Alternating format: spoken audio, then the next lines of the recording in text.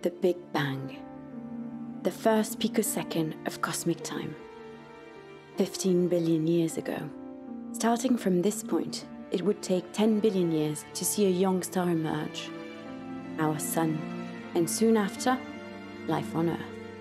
A single-celled organism will slowly evolve for another 3 billion years until a fish decides to crawl out of the water.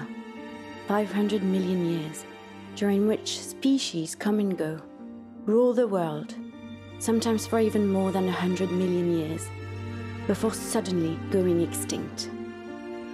And then a chimp stands up and walks on both legs. The history of humanity represents 0.04% of the age of our universe, 0.13% of the age of the Earth. And yet, during this time, we were able to threaten the very balance of our only habitable planet. This puts time in perspective. Let's put the last 50,000 years of human history in a time span of only 50 years. We know very little about our first 40 years, except that at the end of it, some advanced humans began to grow crops.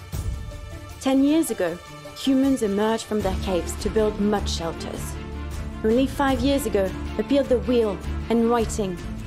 2.5 years ago, we invented democracy and paper. Gunpowder last year, and 5 months later, the printing press. 3 months ago, we were entering the Industrial Revolution. Last month, electric lights, telephones, automobiles, and aeroplanes became available. Only last week did we develop penicillin, and television, and nuclear power. Yesterday, we invented the internet. This is a breathtaking pace, and such pace cannot help but create a state where we have no time to think anymore. We live in an everlasting now, climbing higher and faster, digging deeper and deeper, creating a chain reaction of crisis.